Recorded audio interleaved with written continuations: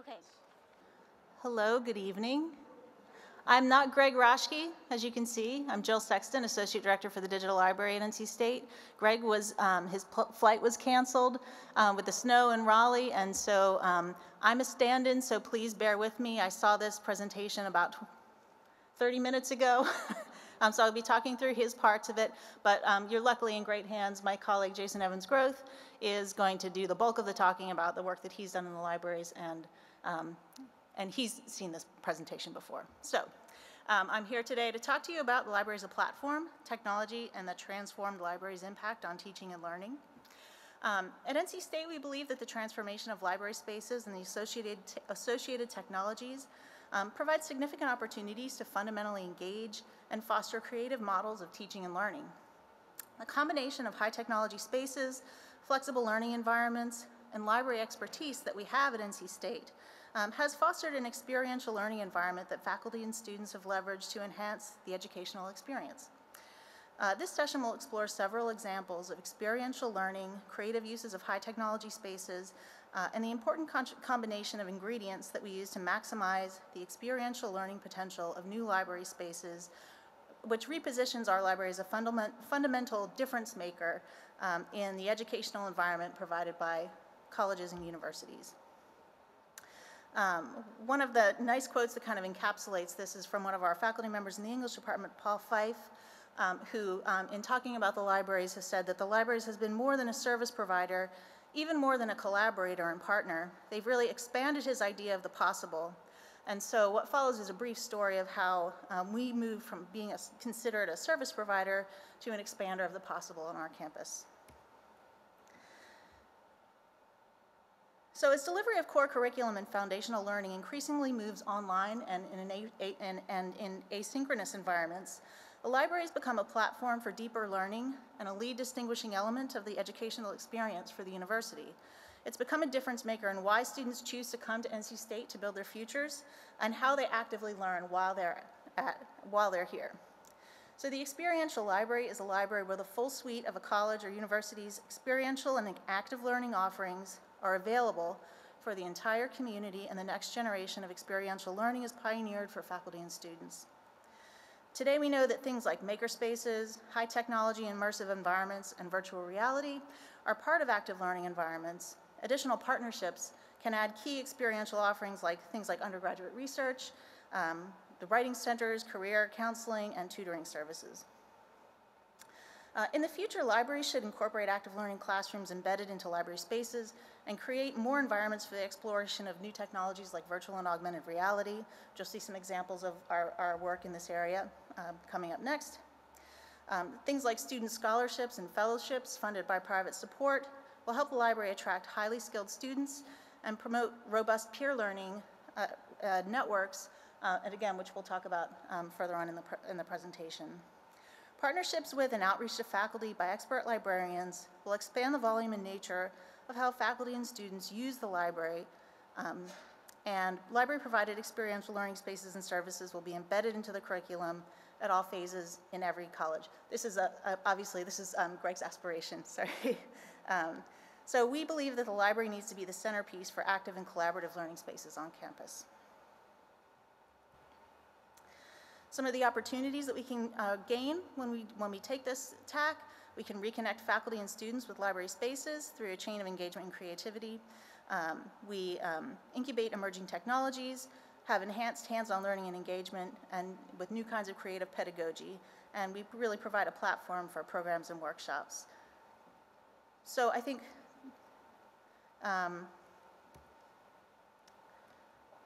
here we go. That's what I should have done. And so what I'm going to do next is turn it over to Jason, who's going to talk about some of the examples of the types of learning spaces and projects that we've got, and he's going to talk about some of the cool things that we're doing with these ideas.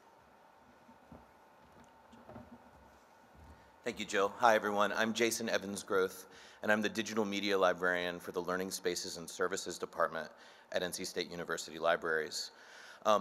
I started at NC State in 2013 as a libraries fellow, along with, I think, one of my libraries fellow classmates is in here also.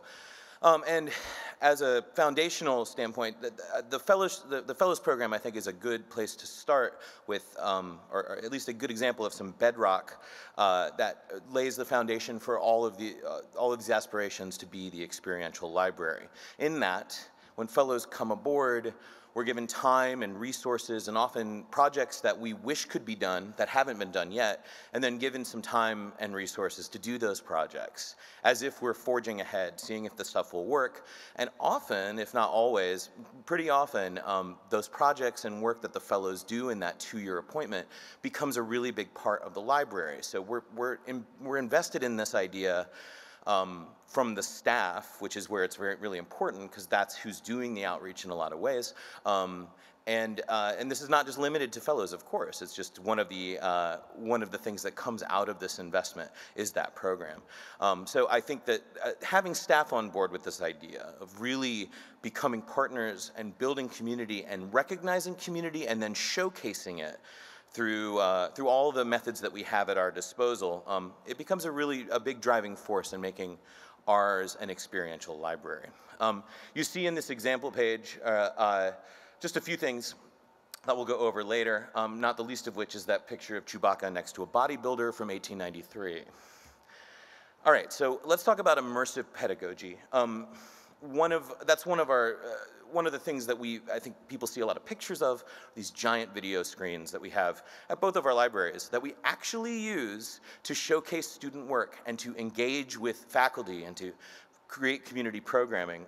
You'll see on the top is an example from a class with which I worked, English 585, Graduate Studies in Film, that was all about female directors. That is a 20-foot wide screen that's that's easy to see as you walk in to Hunt Library. 3,500 people or so pass it by every day, and the group of people, most of the group of people watching this right now is the class as they're presenting their projects to each other about a single female director where they had to go into that person's filmography, their biography, and create essentially a few things: a museum piece, a moving image look at all of the work that they had done, and then some still images that talk about the director and behind-the-scenes stuff too. So in this way, they've created something they can put on their CV. They're engaging community at the library in film history and the idea of feminism in film, for example.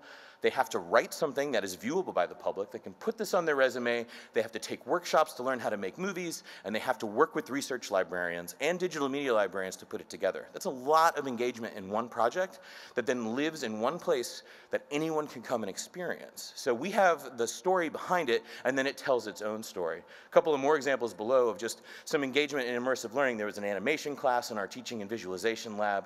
That's Dr. Matthew Booker on the right at the bottom, talking about data and how it works with history, and he looks dwarfed by the size of the projection there, but he actually fits very well inside of it. Anyway, this is something that we've been working with in various forms forever. We learned it from museums, we learned it from grade schools, we learned it from PBS, and now we can make it more interactive by making these technologies a little more democratized. It really started with this thing, our first big project, which we're still talking about, but I want to mention why we're talking about it now, is Virtual Paul's Cross. Maybe it's been mentioned at CNI before. The cool thing about this was it was taking a classic work and turning it into a 3D immersive world inside of a studio. I'm not going to go into the details of it because you see it here, but we recreated a cathedral in 3D, and there was actors reading the words of John Donne and all these beautiful reenactments, and it took a team of so many people who were all experts and a long time to make it happen. And it was super inspiring, but it was also a little overwhelming for people, faculty members and students to come in and say, if this is what is expected of me, I'm not sure I can live up to it. Well, they could, and we wanted to be able to give them the resources to do it. It never has to be this, but it can take the tenets of this and make it their own, which I think really helped. People were coming into the library on their own to see this happen. We proved it could work that way, and then our job was to make it possible to do these kinds of projects with 2 people rather than like 20, and in Raleigh rather than internationally, although both are welcome there. So we started there, and then we started branching out. In 2014, Professor Marcia Gordon and myself worked with a graduate student class to take our video game lab, which also has a 20-foot wide and 5-foot tall touchscreen, or at least it did then, and turn it into a video exposition room, the same thing you might find in a museum. So her students were asked to build a 3-screen, simultaneously playing video project about American documentary filmmakers who experienced American conflicts. That's why they were shooting wars. And to basically tell the story of a different American conflict. And they were asked to do this in a way that we had never used the room before. They were asked to do it in a way that they'd never experienced before by actually finding all these primary source materials, editing them together, and building an interactive museum display inside of the library. And then they had to be docents for it and advertise for it too. But we didn't check the audio, which was something that we probably should have. Classic digital media librarian move right there. But let's see what happens when a digital media librarian, I'm going to play this because I think it's interesting to hear their voices. And when you can't hear their voices, I'm going to do this real quick. Wait 1 second, everyone. This is the other thing you learn, is how to improvise. I'd love to sing you some lines from Hello Dolly for a moment as I reconnect this output to... May I have some sound in the back, by the way? It looks like it is outputting by HDMI right now. So, do we have a volume control up here? Oh, it's set to output. If they don't talk, we'll just watch them for a moment. Maybe I can pretend, or actually, you know what? It'll be even more fun if I just guess at what they're saying. Yeah, I do. Oh, yeah. Perfect. So one of the things that we're also really concerned with is getting the voices of our community out there. And by that I mean, like, hearing them talk about their experience is a little more interesting than hearing me say how great of an experience they had. At least I think. Let's find out. And you still can't hear them, so here's what they would say. That's Jason Buell, who's talking about how they used the library to both build and conceive the project. That's Professor Gordon saying that she really wanted to do this kind of thing forever. This is an example of what it looked like, but imagine that 20 feet wide. So they had 2 moving images and text in the middle. Here Jason is saying, there we go. Let's try this again. All right, so this is important. Did you like what I did, though? Thanks. The library space was pretty crucial in the sense that it offered not only a place to do the project, but a place to kind of figure out what the project was going to be. So the way the project was structured, we had 3 layered tracks. We had image, we had sound, and then we had text. And so it was a 3-screen installation. Putting those 3 separate films together to have a simultaneous experience. This project really opened my eyes to all the possibilities, especially in Hunt Library, not just for research in the traditional sense, but for the places that research can go in the future. Took the standard toolbox and it just kind of, kicked it to a whole other level. Gave me a lot of appreciation for the hands-on aspect of teaching. You begin to understand a little bit more about what goes behind the making of meaning through media. That collaboration between students and librarians and faculty will define the 21st century academic experience. People are going to see it outside of the class. It was for more than literary. Things that might have once been tucked away in essays and journals can now get out much more easily, become sparks for discussion. Just think about the potential for this as the kind of project that can really give meaning to a 21st century library and to a 21st century classroom. It was a nice experience. So they do say it better, but I think that's what we're trying to get at here, is like using our resources to actually make something that gets out of the hands of the professor and into the world at large. People have things to say. We respect our students and faculty. We want them to use the library as a venue, to use the library as a platform, to use the library as a canvas, and then we can create an experience and help collaborate on experiences to make that work too. I'm just going to show this because that moved down into this, where Professor Gordon then asked her undergraduate students to think about making movies using our technology lending program. This is them recreating the 1894 Sandow picture that Thomas Edison Studios made.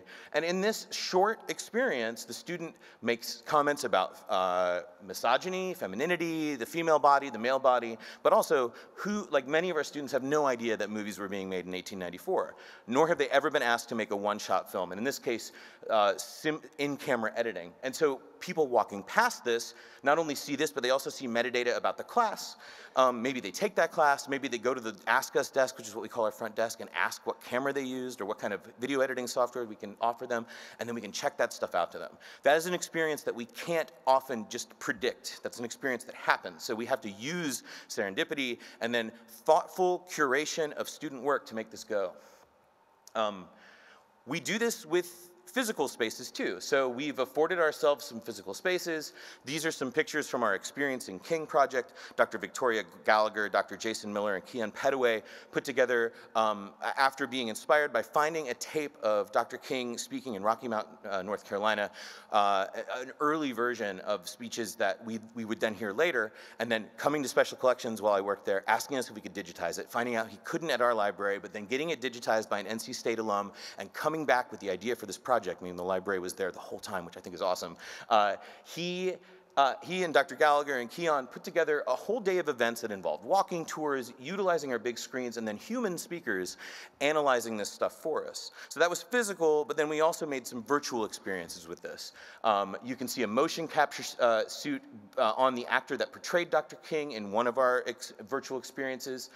You can see Dr. Derek Ham using a personal VR rig to experience a rebuild of the church in which Dr. King spoke in North Carolina. So you can experience that with the original audio yourself. You can find out from that we have a virtual reality studio at the library, and the library can also now help you digitize your quarter-inch cassette tapes if you need it. And then at the bottom, you can see the game lab, again, used in a different way as a game simulation for people to feel what it was like to be part of the civil rights movement. This allowed faculty to recreate the experience that students could engage with, bringing back something that was lost to history through the library, through technology, and through human engagement. We were the platform. There were lots of kinds of modes used here, AR, VR, preservation of audio. And we get to now spin this up. Unlike the St. Paul's Cross thing, we can actually recreate this in various modes, in various places because of VR, but if we want to bring the whole thing back up, we can, and we see about 800 people come through and experience this every semester now. So let's talk about other things. How do we get people to experience making? Well, makerspaces are helpful. You can see some examples of some of our early stuff. In our Hunt library, we have a makerspace that's more of a service point. And on the top right there, you see our jar with the twist prototype. Some students decided to come up with a better way to get peanut butter out of a jar, and that's been displayed. That was prototyped in our makerspace on 3D printing when 3D printing was just at the burgeoning point of being all the rage. And that has lived in our technology showcase forever because it shows that convergence of idea to an actual product. We have, on the left here, we have the Pulse dress with Jocelyn McNeil. And if Lauren's in here, I think she was helpful in making that happen too. But you know, wearable electronics in fashion, we are a design school, we're a textile school. How do we get these things to work together?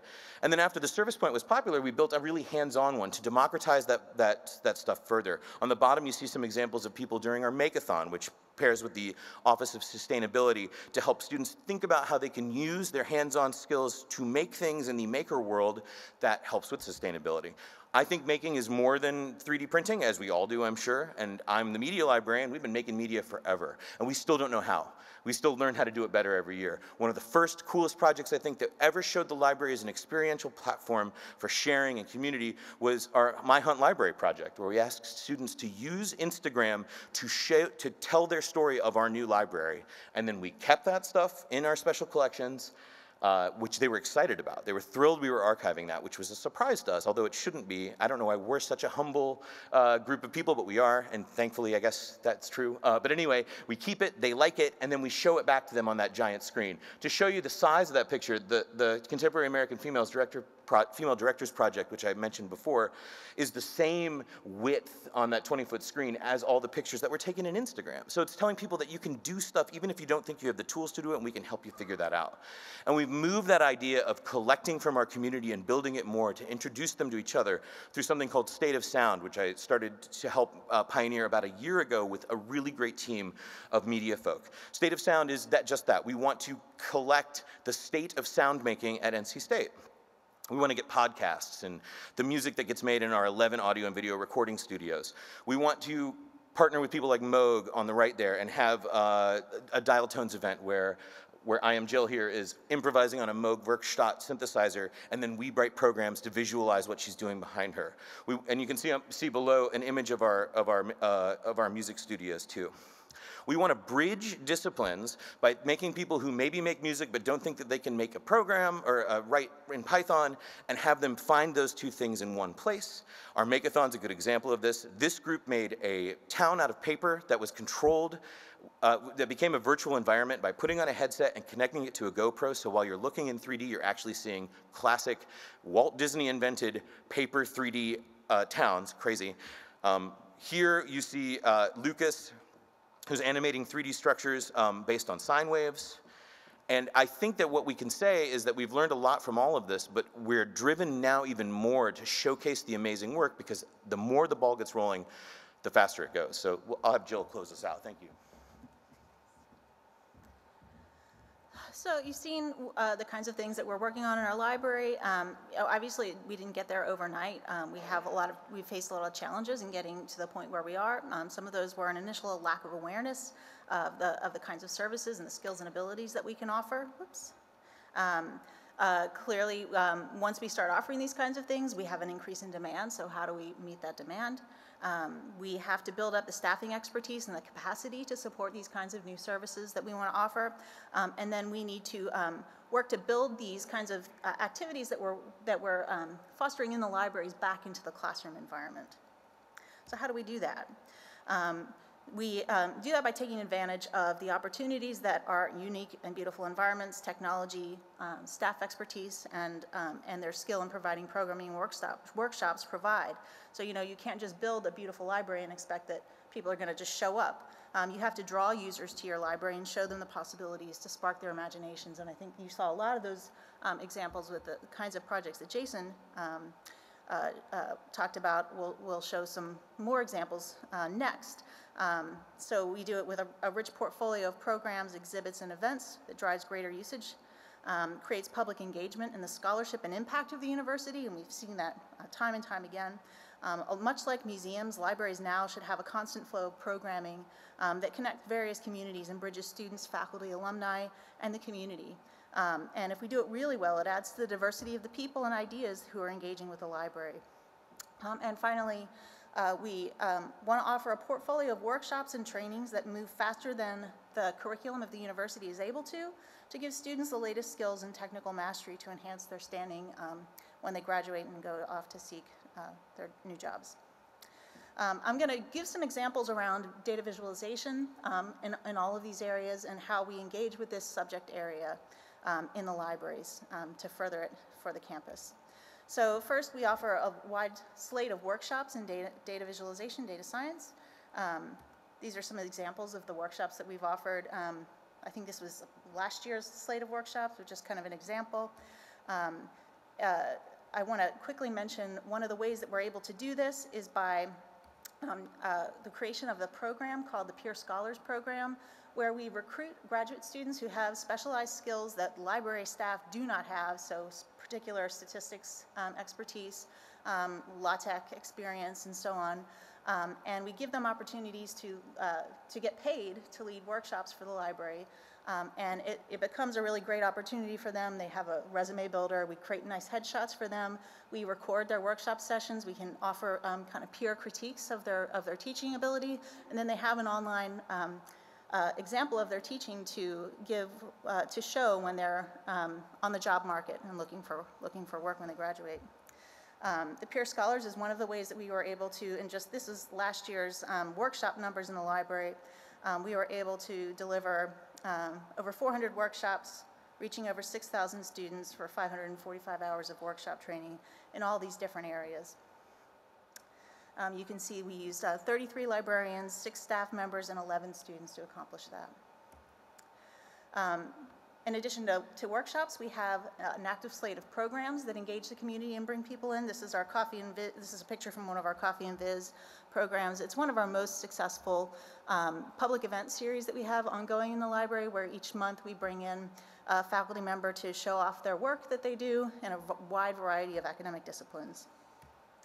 Another example of a program, not necessarily in data visualization, but we not just have faculty research, we also make a point of showing off undergraduate research in the libraries I think every semester. So, at the end of the semester, we have our kind of undergraduate honors research slam, where the top research papers written by undergraduates are, those students have an opportunity to present their work in the libraries and share it with their peers. Another example of one of our most successful programs, Jason already covered this, so I won't share a ton, but the Experiencing King program, where we just brought in thousands of people from the public to tour the library. It was a real event. It was a really moving event that brought a lot of goodwill, I think, from the community as well, and again, makes us a recognized force, not just on campus, but in the community of Raleigh.